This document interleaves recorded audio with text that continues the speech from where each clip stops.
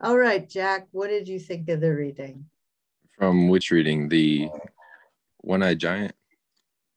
Well, there was a lot of stuff, but whatever was due for today, you can Okay. comment on. I liked the idea of the right mind, Okay. um, and the metanoia, the Uh-huh. passage from ignorance of self to the enlightened moral awareness. And I also like the idea of that we can't fully eliminate evil. I like the quote, love triumphs in this life, not by eliminating it, but by resisting it every day. I thought that was pretty good.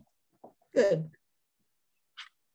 Because having utopian, having impossible goals just distracts you from actually being able to solve problems, Right. right? And while you're solving problems, you're going to realize you're going to run into real evil. You're going to run into people who are dedicated to covering up that problem, right? Or to giving a false solution because they make money off of it, right? But you'll spot it if you aren't living in some la la land, right? Mm-hmm. Does that make sense? Yes, ma'am. Okay, so that's good. Melanie, did you have a reaction to the Merton essay?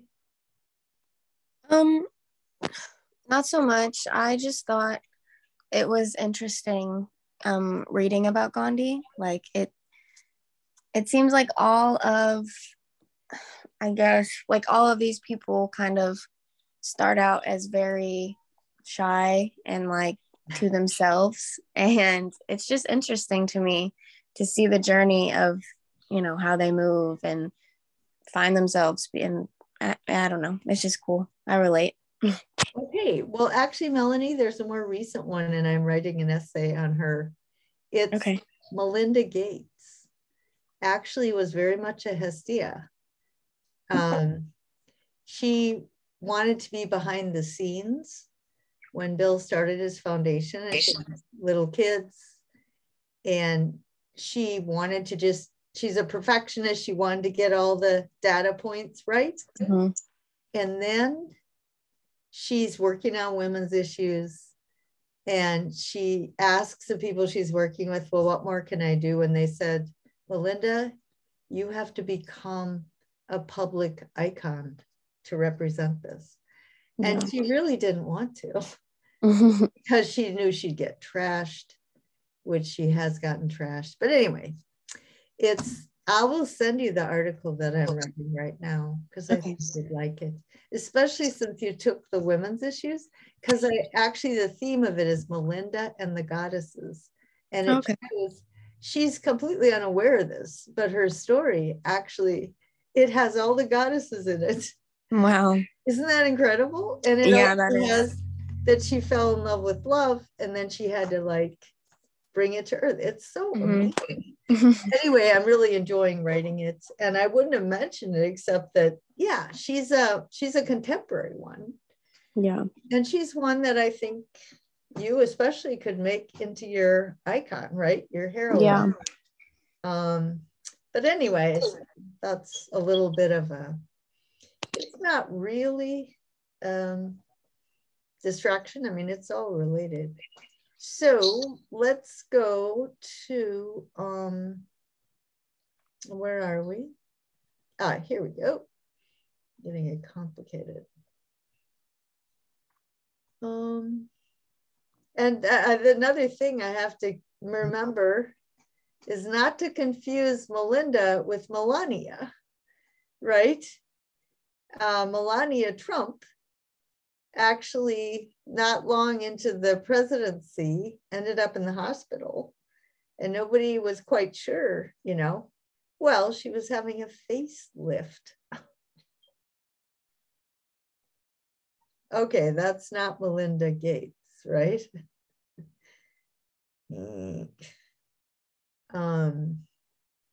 Nobody thinks that's funny. All right. Okay, so here's Gandhi. And we talked about his life quite a bit because there's so many themes in it that I think are really interesting. And here's he was shy, right?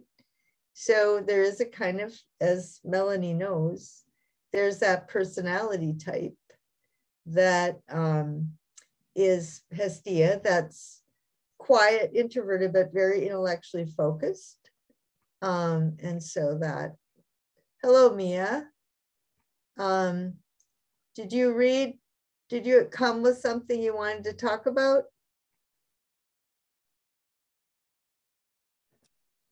Okay. I actually came with kind of a question. Okay. Which, yes, I did get into my stuff today, by the way. So that's exciting. Everything should be posted today, which is good. But was that recently? Because I did check it a couple hours ago. It was, I got in just recently. I got in earlier today to Google Classroom, but I couldn't get into Docs. But when I checked my Docs, I had everything back earlier today, or literally 45 minutes ago. Okay, if it's 45 minutes, I think that's okay, because I did check it not very long ago. But maybe it was an hour and 15 minutes ago. So I just want to make sure you can get it to work. All right. Yeah, but yeah, my question was about it from the the Gandhi and the One-Eyed Giant. He talks about suffering being an illusion. Yeah, I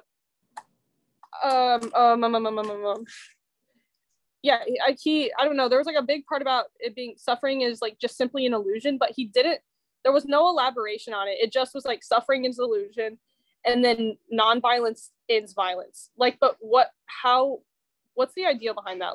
How is it an illusion? That was my question. Okay. I don't, I just wanted more context on it because I didn't really understand what the point of that part was. I kind of got lost in translation there. Okay, well, the Bhagavad Gita is about Arjuna, and his cousins have committed this horrendous deed. And they've created a whole lot of negative karma. So it's his religious duty to bring back positive karma. So he has to go to war against his cousins. And he doesn't want to. But Krishna, who is Vishnu, coming to earth. So whenever the earth gets out of whack, the three-part Brahma, so the Atman Brahma, the energy of the universe, has three aspects: creation, destruction, and preservation. So Vishnu is the preserver. So in order to preserve the positive karma, he comes he incarnates himself. And some of the previous incarnations were a wild boar. They tend to be animals, an elephant. And there are festivals to Ganesha is an elephant female goddess, and there's a big festival to her. But anyway, so he comes in the form of a person, Krishna. And this is really, you could say, just the guy's alter ego, you have Fred Flintstone, he would have the angel over here and the devil over here sort of talking to him. But it's Arjuna talking to himself, or maybe you can take a literal meaning. But he says that you need to do this, but do it in a detached way, right? You aren't taking pleasure in doing this. You aren't taking revenge. You aren't gratifying any sort of desire, right? Maya is desire. So you have to do it for the sake of the Atman, to regenerate the positive karma. And so that has something to do with suffering, right? Suffering is related to Maya, desire. And when we start with Buddha, that's really key. The cause of suffering is desire. So it's a nice question because it leads right into Buddhism. But Hindu had that also. Okay. Does that help? Does that help, Mia?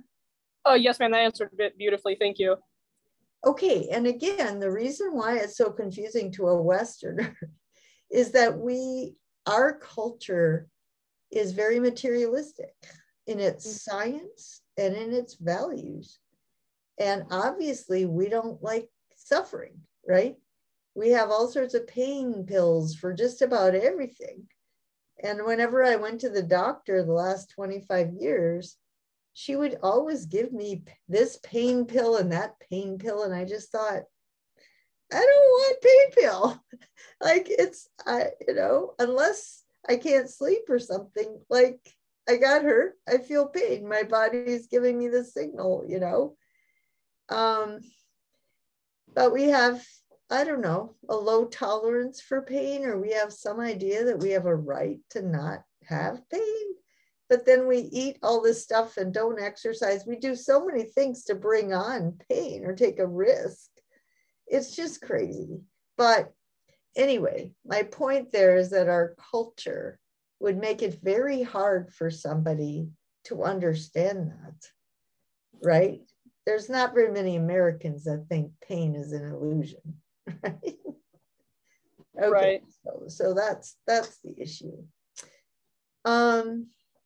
All right, neither the ancients nor the moderns. So if you remember in the beginning, right away in the Hindu chapter, it said, if there's any corrective to the West, if there's any tradition that really is the other side of the West, it would be Hinduism, which means we shouldn't think of it as the other. We should think of it as we need it, right?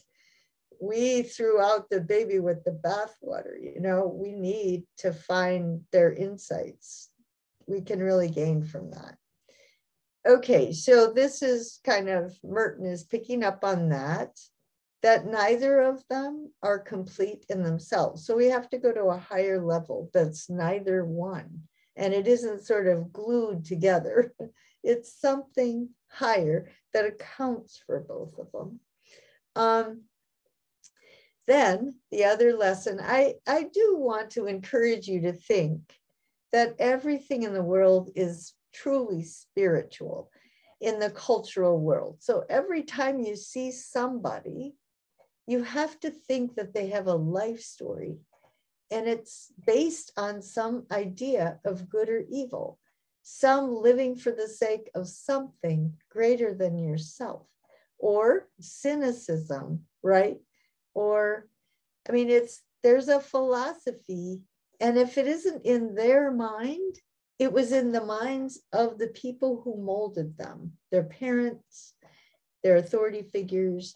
Like, people, you don't know who a person is unless you know sort of the history of their spiritual life, their ideas of good and evil. Okay, does that make sense to you?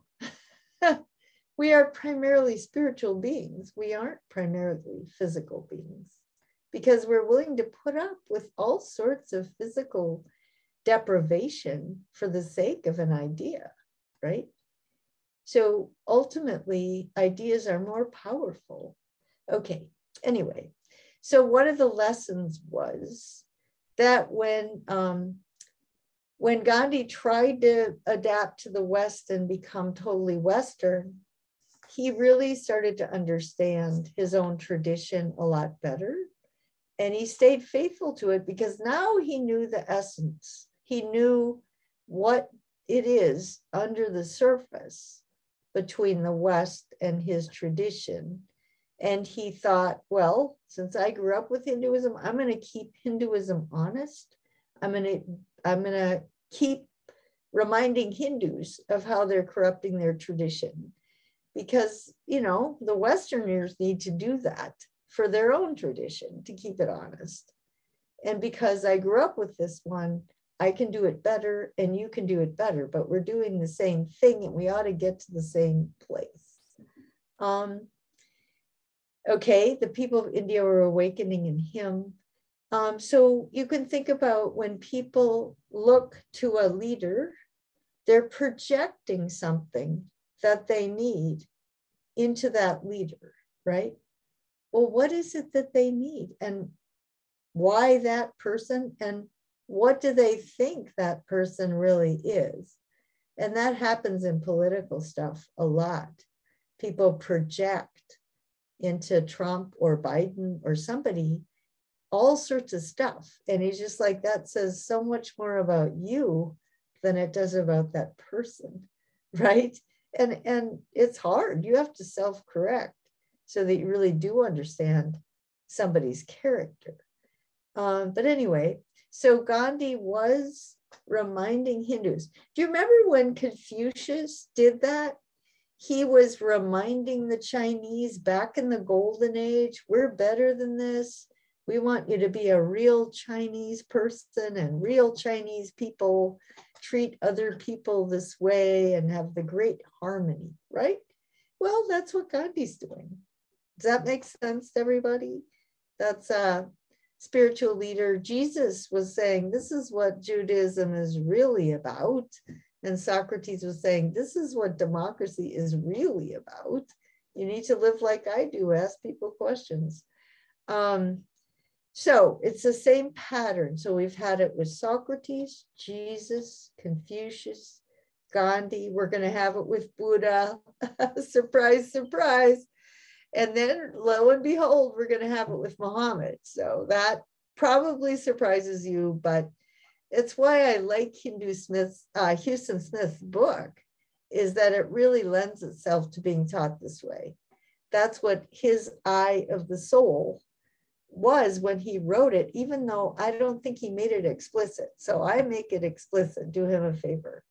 The interior life is not entirely private. Like everything, your ideas inside of you that drive you affect everybody outside of you, and not just your local social circle, but your political life.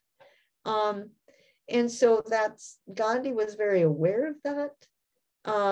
He was aware, he wasn't what you would call a political actor. His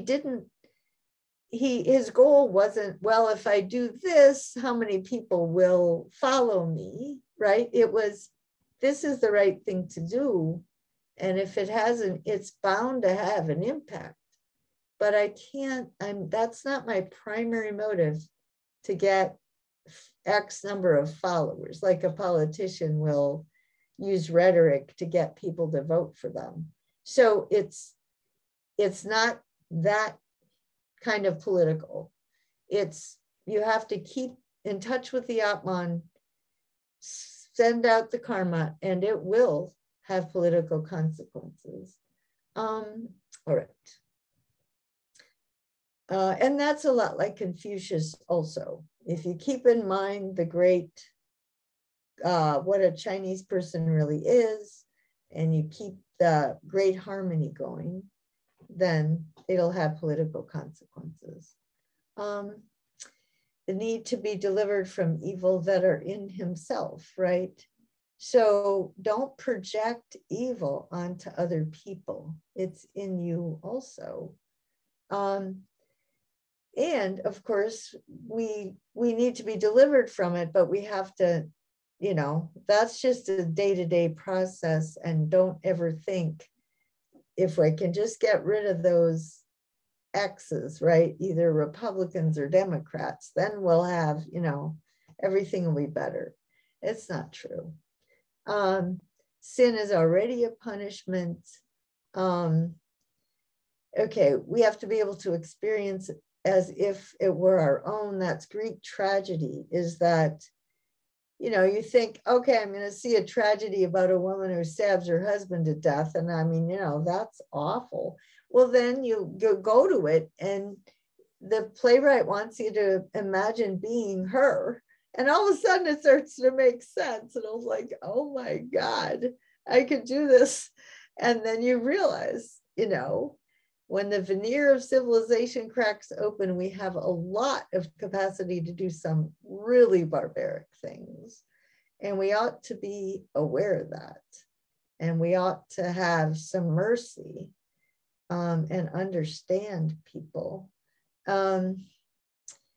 let's see. So you have to admit, yeah, I could do that. I don't want to believe that. Or I could have voted to crucify Christ. I could have been one of those people that didn't get it. If you don't get that, and I have a lot of students who were raised to think, no, Jesus knew he was the Messiah, and he's all sort of going through the motions, and you just believe in him and you be saved. But that is not the way the story of the weeks right now, like we're 2 weeks before Easter. The way that story is structured is as a Greek tragedy. And they knew that, right? They know Greek tragedy. They've seen plenty of them. So it has that same structure. And it has people that are better than most, Jesus, people who are worse, the Pharisees and the Sadducees, and then the masses in between. And the tragedy is they couldn't tell the difference between the religious leaders and Jesus, just like the Athenians couldn't tell the difference between their leaders and Socrates, or between a sophist and Socrates. And anyway, it's the same thing. And so he's just saying, you have to learn this lesson that you could do this. And every time a child is born, they can get caught up in the same kind of delusions. And every human being has to learn this reflective capacity. It's not genetic and it's not easy. But if you don't do it, if you keep denying your capacity for evil, you keep projecting on other people, you aren't self-reflective and self-corrective, you're like a poison. You can't have a marriage when one person is always blaming the other, right? You can't have any kind of meaningful relationship anyway. And so that's why you would choose nonviolence, because violence just doesn't help. Okay, it's a dialectic. And then metanoia is actually, if you want to read St. Paul, Book of Romans, chapter 12, I think. But noia, nous, is mind, and meta means to change your mind, to uncover your real mind from, and it's like revelation, it's the light of the mind. What is a mature political consciousness? This is so important because Americans do not know. They don't know what a mature political consciousness is. Okay, Jesus, blah, blah, let's see. Man is animal, but is spirit, right? We've gone through this theme over and over. Don't cooperate with things. And that would be now, I would say, be very careful about your carbon footprint, right? And again, I have a carbon footprint, and I don't live in a cave or something. I fly on airplanes, but I'm always aware of it.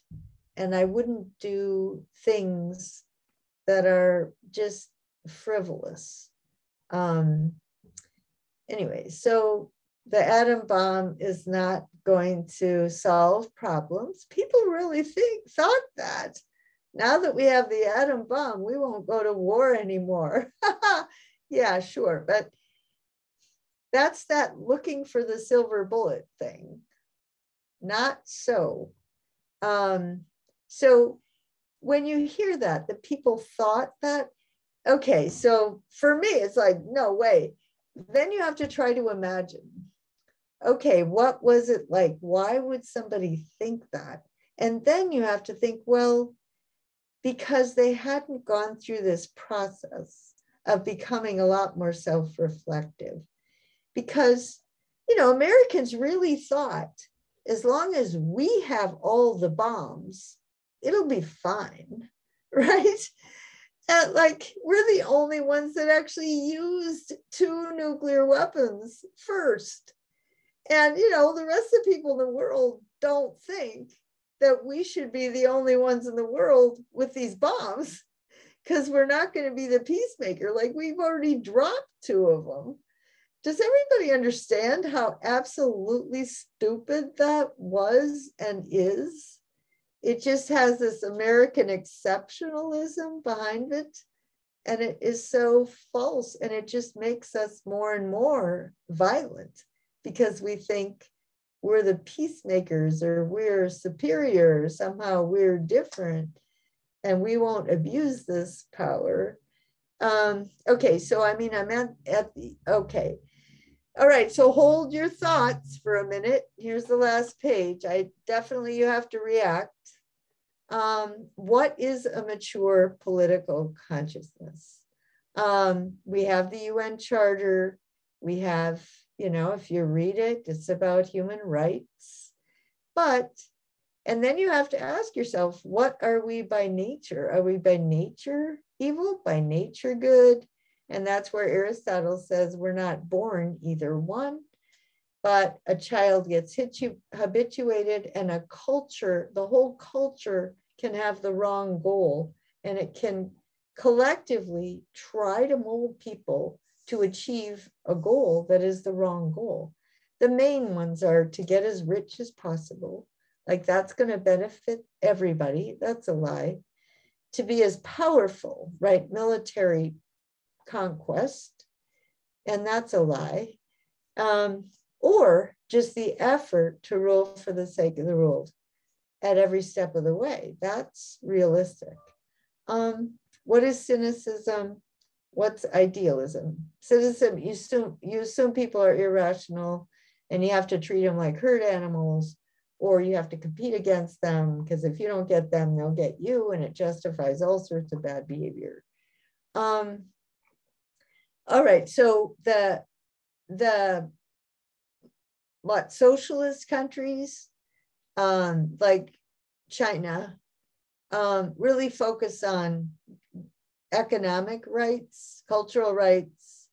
So they provide, lift people up from poverty, and healthcare and education, because they think people have a right. Now, but they don't have, obviously, free speech, a lot of those individual rights. In the US, we have these individual rights, but we don't have, I mean, it's pulling teeth to give people a right to an education or a right to healthcare. And the private sector is always fighting back on that, or people don't even want a common curriculum and some kind of a foundational education for their children. They don't want them educated in science. So if you just take the test and give answers, the government wants, you don't have to believe any of that. So we don't, right? We don't grant people, we have a minimum granting of people anything like middle class, healthcare, education, those social things, right? Social and economic rights. We're we're the outlier. And then Europe is in between. All right, so I want comments from each of you about that. Let's start with Melanie. I really liked the idea that like the environment, people aren't born, good or bad, but the environment that you grow up in kind of like manifests who you're going to be inside of you. I thought that was interesting. And then I started thinking, like, where I'm from, where I was born, I was raised Catholic, Republican, all of that. And I didn't let that manifest that type of person in me. I kind of took it and viewed it as, okay, this is who I don't want to be. So, okay. Yeah. Actually, another thing you'll like about Melinda, she's actually liberal Catholic. And she does. Oh, really? Yeah, she talks about it too. And so I'm real excited about publishing some stuff about her because, as I've said, liberal Catholic is humanistic. It has the Greek stuff. And she could become a kind of icon that draws together secular humanists with the humanistic branches of the religions. Yeah. So I'm going to keep working on that. But first I had to do the goddesses part. Yeah. So yeah, I'm excited, Melanie. When I finish it, I'll send it to you and see. Okay, awesome. Thank you. And I'll write another one when I do another book about the world philosophies class, and I'll send that to you too. Okay. All right, Jack, what about you? I thought it was interesting, just thinking about the atomic bomb. It's a crazy weapon, and I don't think that dropping it on civilians and killing thousands of Japanese, I think defending that is horrible. But I do believe that it has prevented really major conflicts since then, since Russia has nukes, since Iran has nukes. I do believe that that has kind of created like a stalemate. I don't think Iran does. Okay.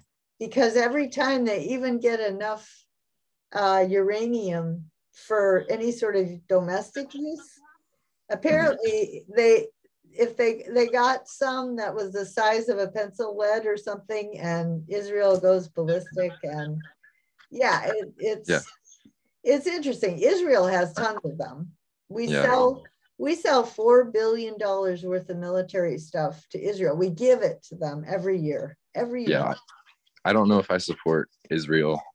Well, I mean, if people knew the facts, they would at least say, okay, this is a big problem, and we got to work it out. That's if you know anything and you don't think that, you don't have a mature political consciousness. Okay, what else, Jack? I did think it was interesting how you were talking about everyone has a philosophy, or how a philosophy has shaped them in some way. I definitely believe that that you have to kind of see people and kind of give them a little bit of grace, because everyone has a different philosophy on life. So you can't judge everybody based on your own philosophy. I think that's important. Well, that's why I like teaching the class, right? Because it is you working it out, but now I'm giving you some stuff that I think you should think about, because I hope most of my students appreciate the reading just to help them work out their own worldview better. Does that make sense? Yes, ma'am. Yeah, okay. Because I think people are tragic. Like, they have good intentions when they work out those worldviews. At least a lot of them do. But they just aren't educated. There's just stuff they need to read. Yeah. Okay, good. Thanks. And again, I wish I could have you guys more times, but I guess I had to retire at some point. Okay, Mia. It kind of adds on to what Jack was talking about, but I liked whenever you talked about like being self-reflective, like the importance of being self-reflective, and how, especially because I don't know, I've never really thought about it before, I guess, but America, you kind of talked about how it's like, oh, we have all the bombs, and I don't know, we just tend to not look within ourselves as a country to like think like, hey, maybe we have our own issues within the country that are making us feel like we need to have all of these like nuclear weapons to like protect ourselves and be, I don't know, there's obviously an issue if we have to have all of this stuff to protect ourselves from everyone else, whenever, like, we wouldn't have this many enemies if we didn't, like, I don't know, obviously something's going wrong if we're having this much like bad energy with other countries.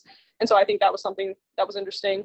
And then I also liked when you talked about like education within, like you were talking about how like socialist countries, they prioritize like economic and social issues like poverty and then healthcare. And then you talked about education a little bit, which you kind of touched on it, but it brought up the question, which I've never gotten like a clear, like concise answer.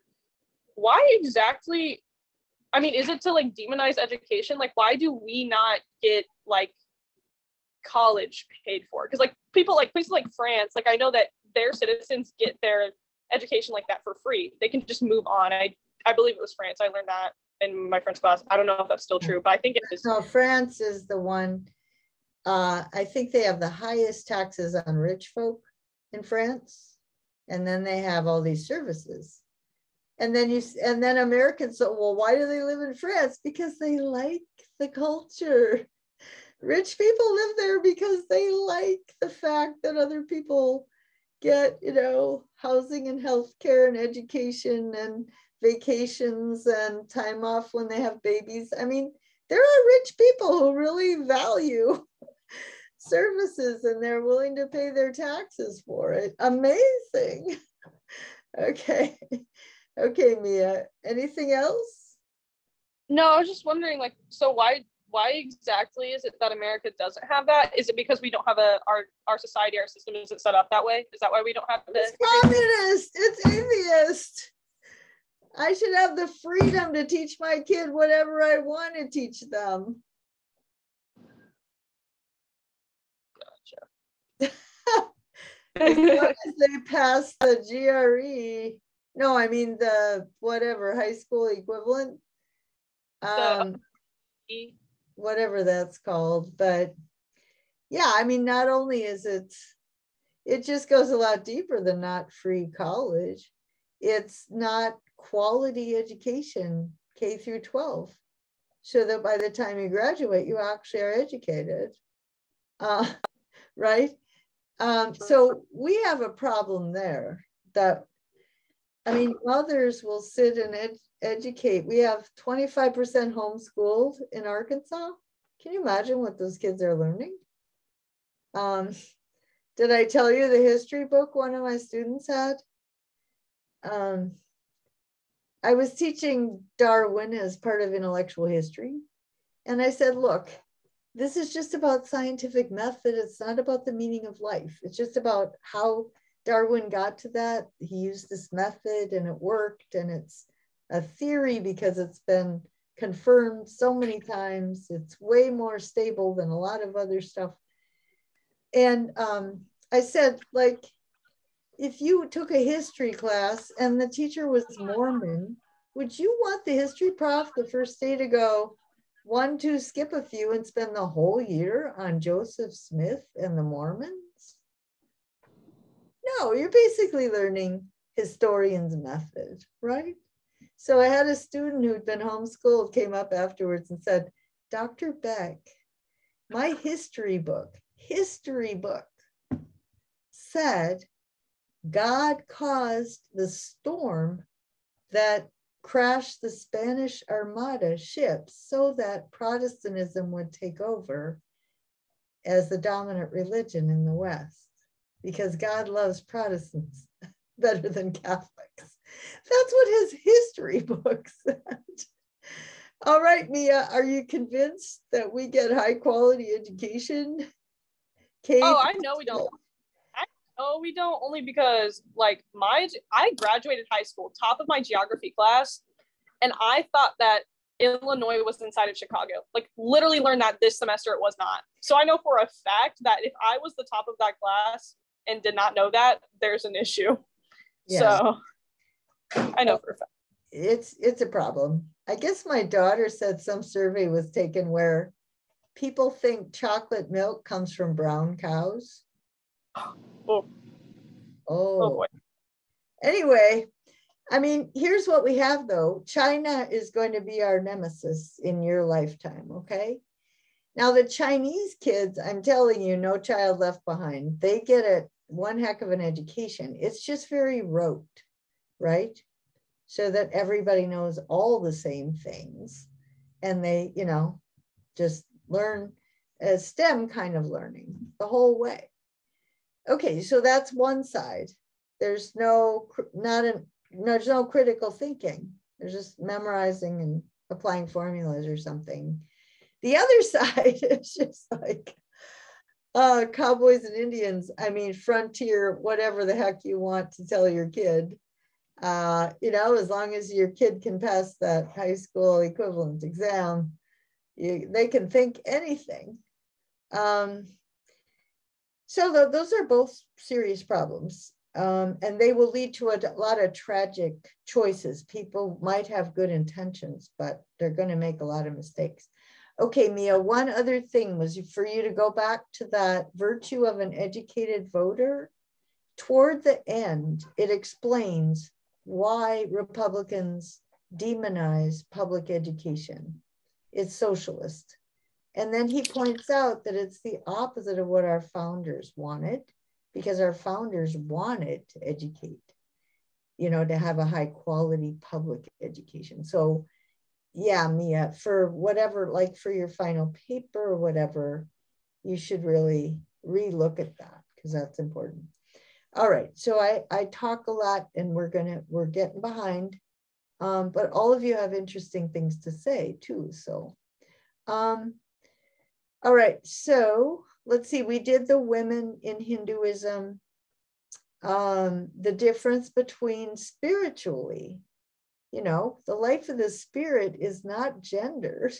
It doesn't have secondary sex characteristics. It doesn't have, you know, particular emotions tied to it. Like the spirit doesn't get jealous or angry, right? It's a spirit. All right. So then after, there's always some code of Manu. There's always some, when a religion gets institutionalized, the culture is sexist.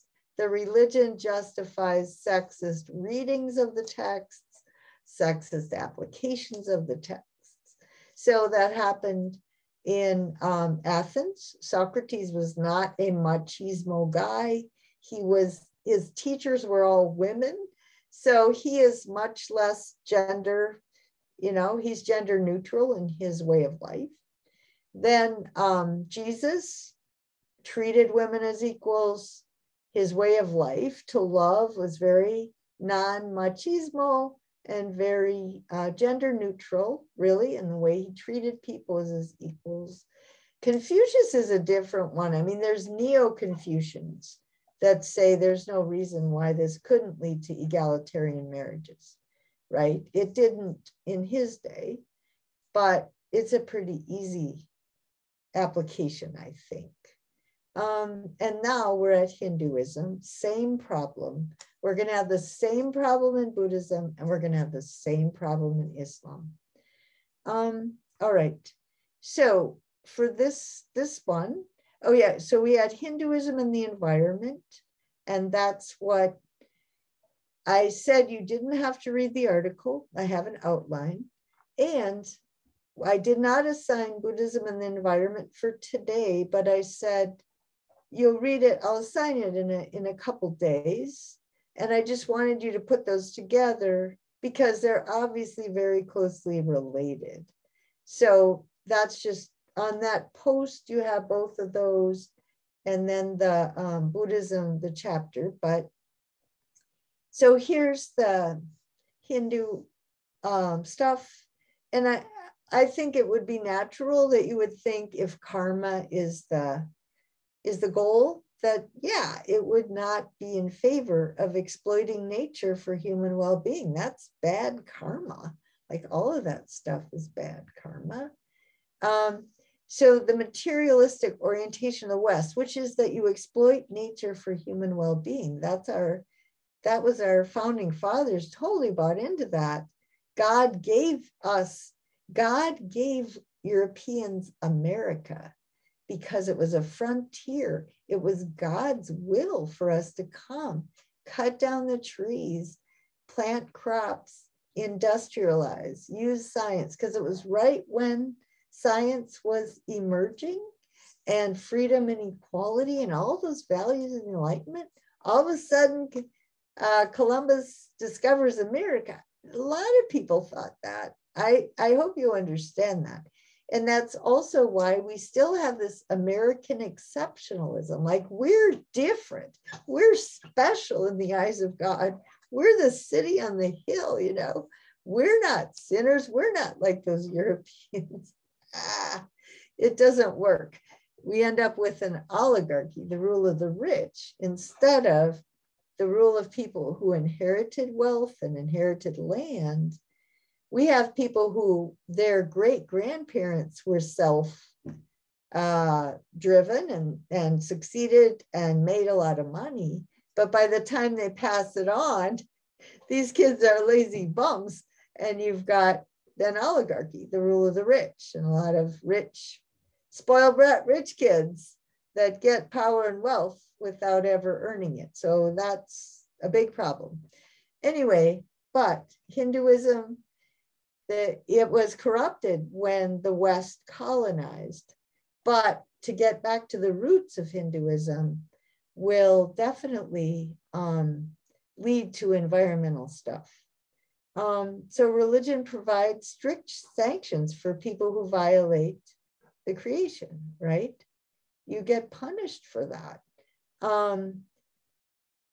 Let's see. So his argument, this is important, that the stereotype is that religions are backward. So all over the world, people didn't take the vaccine for religious reasons. That's still a major factor. And so you've got this stereotype, science versus religion.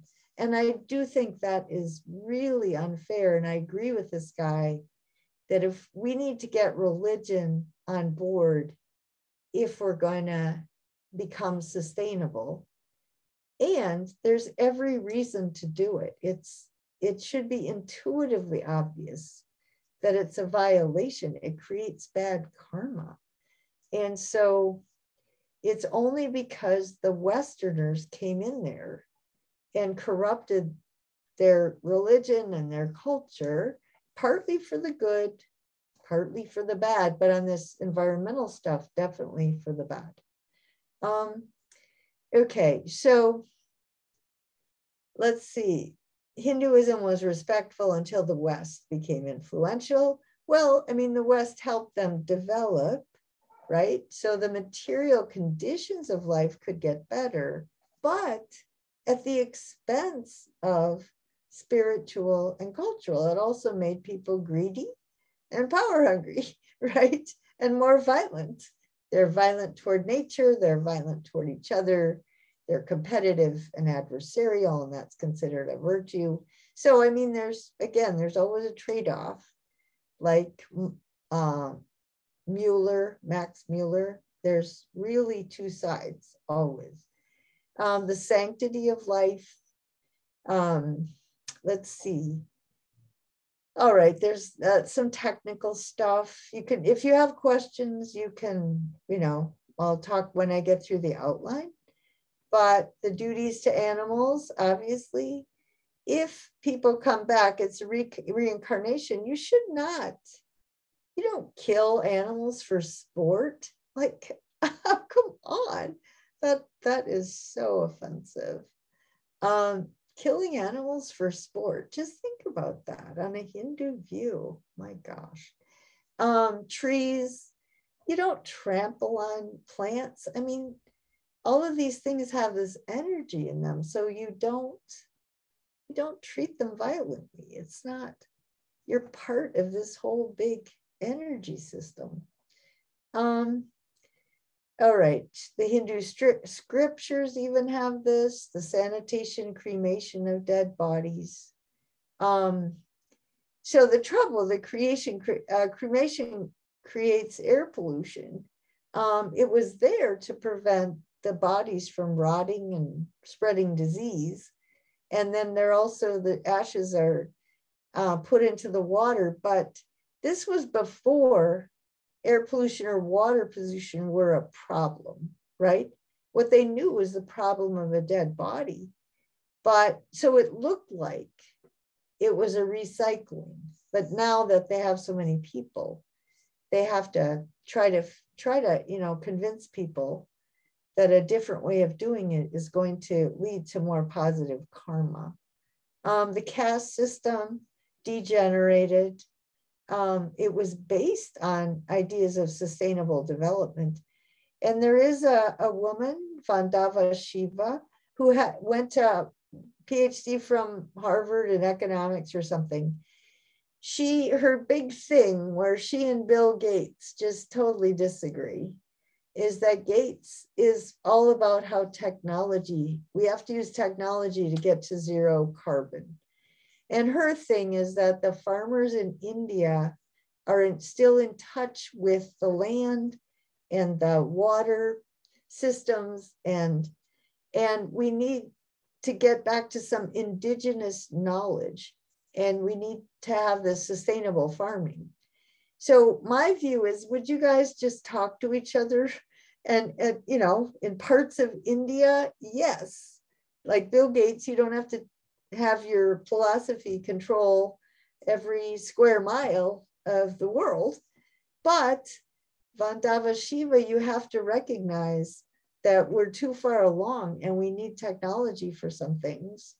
Sucking carbon out of the air. I mean, there's stuff that having the sustainable farming is great, but it's not going to solve some other stuff because of where we are. We've already, if we had gone sustainable 50 years ago, okay, but we didn't. So I just wish they would talk to each other. But anyway, there is that. We definitely need some people to be pointing out that we've got to have more respect for the natural world. We can't just look to technology and continue to have our lousy attitude toward the world. And so there are these movements, and they know they're in the spirit of Gandhi, right? These nonviolent resistance movements. This time it's toward the natural world instead of to get rid of the British, right? It's related to colonialism because the colonialists taught them how to exploit their natural world and pollute it. But it's a focus. The focus is on environment. And in the mind of a person from India who knows about as much as you know, this would make total sense. And I think it's compelling, and I think they can get quite a few people to go with them. All right, so this is a quote. I like this quote, and I think you should think about it. Until recently, the role of cultural and spiritual heritage in environmental protection and sustainable development was ignored, right? Because there was an assumption, religion versus science. And the scientists are for sustainability, and the religion people are nutcakes. And I don't know, they aren't, or they don't think about it. Anyway, it was ignored. Many fear that bringing religion into it will threaten objectivity, scientific investigation, professionalism, or democratic values. But that doesn't need to be the case in order to have a spiritual dimension for environmental protection. That for many world religions, the abuse of nature is unjust, immoral, unethical. So again, my whole class here is about humanism. Obviously, a humanist is going to be in favor of environmental protection and sustainability because they base it on science. But if you remember, some humanists are spiritual humanists, religious humanists, or they're the humanistic branches of these different traditions. If you're a humanist, you don't have to be anti-religion. If you're a humanist and an environmentalist, you don't have to be anti-religion. And it's even better for you not to be. But the pandemic has made this worse because there are religious leaders or people are afraid, and religion is for a lot of people motivated by fear. And so fear the vaccine, you know, and that's awful, right? It's awful. It's been bad in our country, but it's particularly bad in developing countries because they really need to get people vaccinated. But my students at Asia University for Women, as soon as they had a chance to get vaccinated, they did. And they could not believe that Americans had the opportunity and chose not to. It's just like jaw drop. It would never occur to them. But they know there are people in their country like that, but they didn't think Americans would be because Americans are more educated.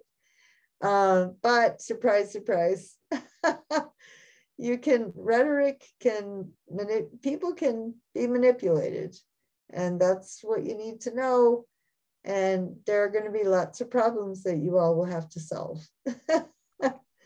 I think a lot of the unvaccinated were uneducated. In the US? Yeah. Yeah. Probably just a high school diploma. Yeah, okay. But not all, there were just chunks. Yeah, true.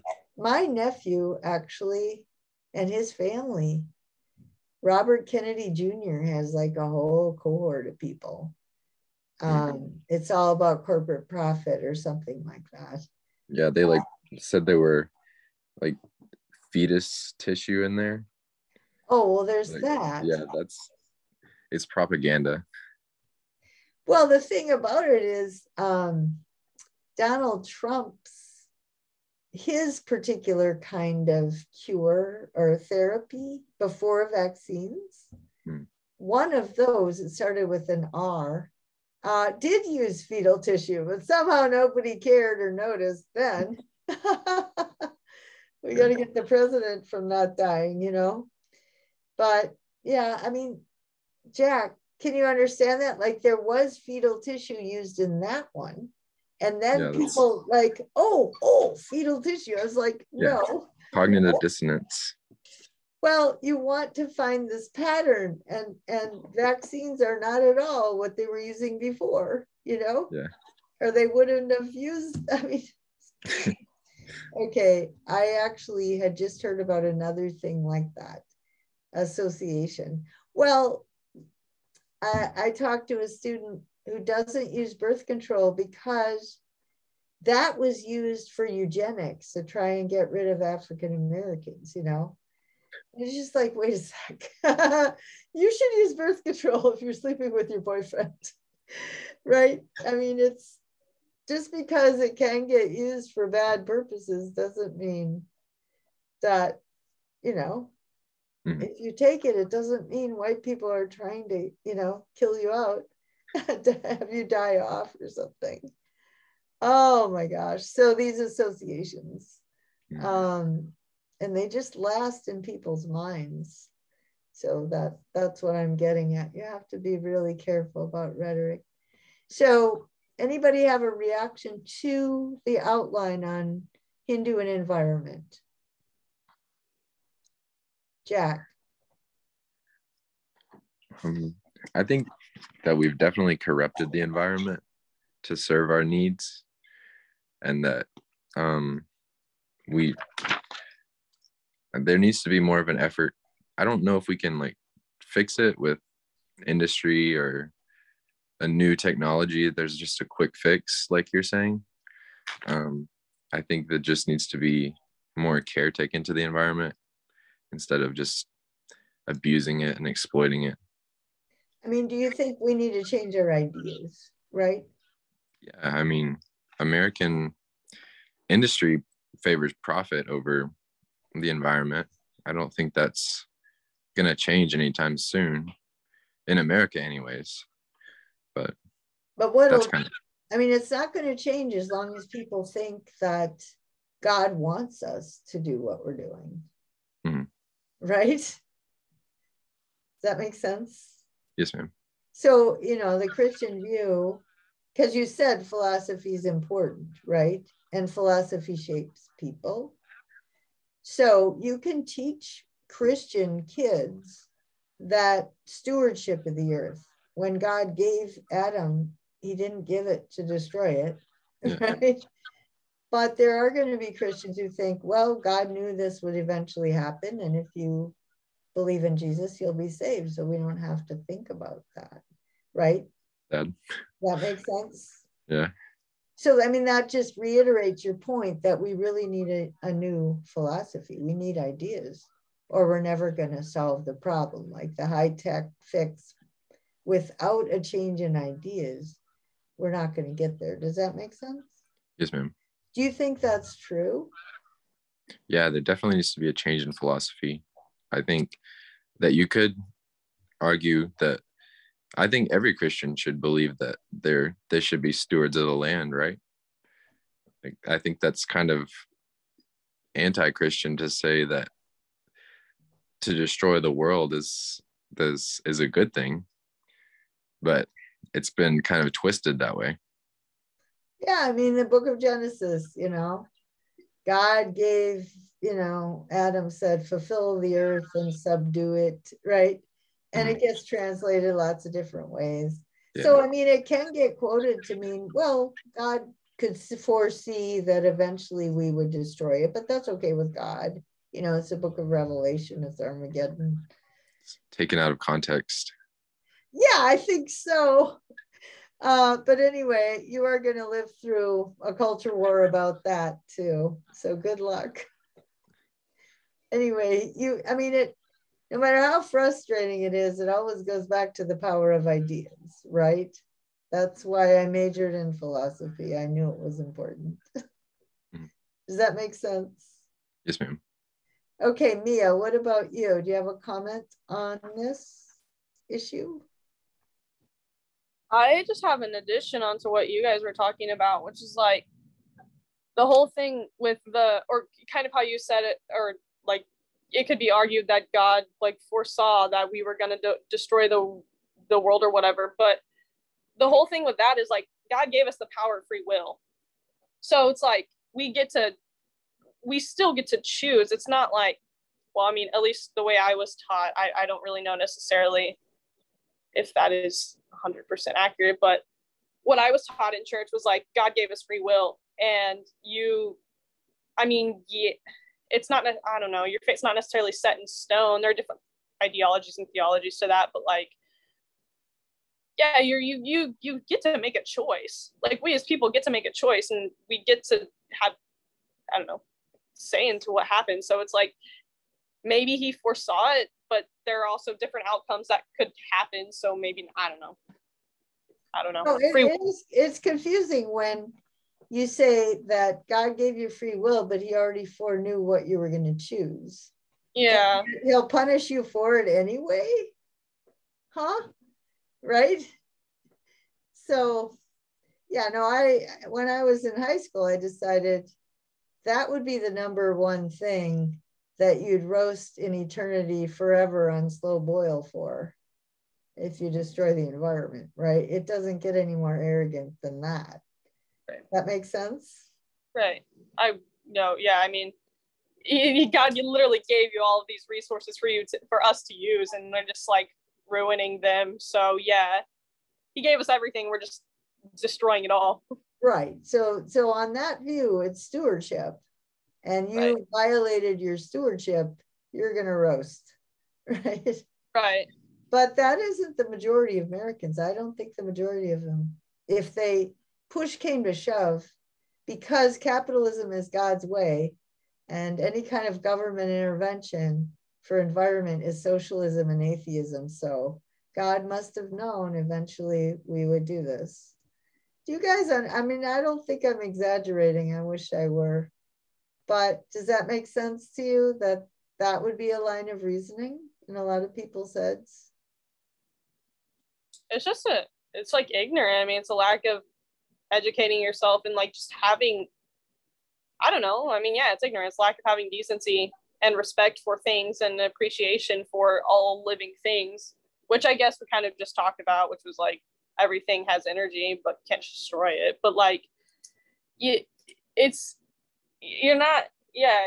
also, okay, sorry, I'm having lots of thoughts in my brain right now. Also, I feel like though, people or like the government sort of markets itself in a way to where like, it doesn't seem like you're destroying the environment whenever like with this and this. So people are just kind of like blindly, I don't know, they're like not seeing the forest for the trees. Like they're not even seeing the big picture. If you got the data, if you would, if every day the front page of the news would explain what's going on with climate change, people would all be completely in agreement.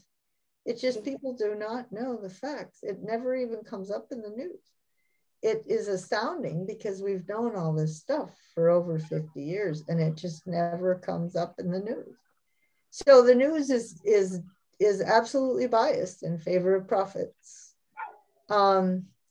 Yeah, I mean, my main point here is that a Hindu or a Buddhist, no Hindu or Buddhist politician could get elected for saying the stuff that our politicians can say, right? Just because of our background story in terms of our worldview. Does that make sense? I mean, they can say, well, we had to let this corporation in because it provides XYZ jobs, but they're not going to say God thinks it's okay to destroy the natural world and it's the end times. If you're Hindu or Buddhist, they're not going to be able to get away with that. Does that make sense?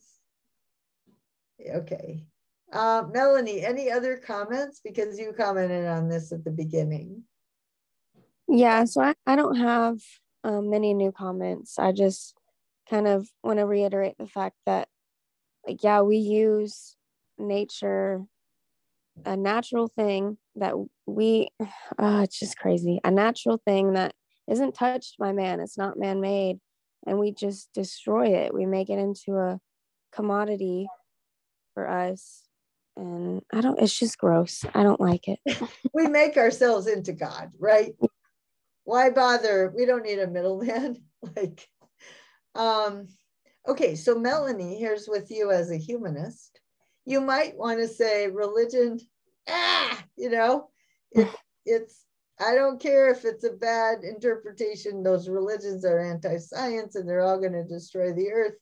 Mm-hmm. Or you can say, wait, Christianity and the Jewish, Christian, Muslim tradition is more likely to justify it because you've got this God in history with this plan, but Hindus and Buddhists, no, right? And Confucians. And so, as a humanist who wants to sort of figure out how we can find a cohort of people that will go with this, you just need to make subtle distinctions all the way along. Does that make sense? Yes. Okay, so Melinda Gates, she's working on women's stuff almost exclusively, and her husband is very much into the tech stuff, but they really reinforce each other, right? Mm-hmm. Her goal is to get every woman having access to birth control by 2030. Yeah, birth control is a big issue for sustainability, right? Mm-hmm. Huge, the number of people that we have. So those things actually fit together, even though they don't look like they fit together. But if you think about it, they do. All right, so what I'm going to do is spend just a few minutes going through the Buddhism outline, and then we'll all be hot to trot to talk about Buddhism next time, okay? And then, we're getting behind, but again, you guys have good comments, and of course, I always talk whenever you have a comment. I always spend a lot of time, but anyway, I really like this book because it has these 6 aspects of religion, and in your mind, you can go over that in terms of Socrates, Jesus, Confucius, Hindu, and you can anticipate, and then Buddha, and you can anticipate that Muhammad's going to do the same thing. So you can start to see this pattern. And then I think these are important patterns in history. And I wish history were taught with some of these patterns because they're classic, right? Classic. But it's often not, because the Enlightenment has influenced how historians function and what they get rewarded for and all sorts of stuff. So life goes on. Anyway, just for you to ponder quite a bit what this means, because it has all, if you can think of your own applications and examples.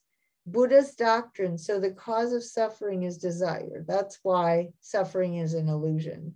It's your own bad desires that cause it. So you want to be released from desire. And when you read this, you can think about analogies with Aristotle's virtues, which I'll talk about, right association, the importance of friends, right? All that sort of stuff. And then we have the basic concepts. The characteristics is it's empirical. It's not anti-science at all. And Western scientists are finding out, God, this guy knew a lot about the brain. I mean, meditation really is good for you. Oh, really? After how many thousands years of testing? I would think so, you know. It's just, it sort of makes me mad, the arrogance with which they even say, oh, this actually, you know, is pretty scientific. Like, what sort of arrogance caused you to think it wouldn't be, you know? Superiority complex, you know. So Zen Buddhism, then I'll, you know, the spiritual genius, they were both spiritual geniuses, and what the qualities they had. And then I have some slides, I have some artwork from each tradition, and we'll go over that. And then later on, we have an article from the same book about women in Buddhism. And then we have the environment in Buddhism, and we have art. And we have some Hindu art. So I don't know if I'll get to it all, but it's all there.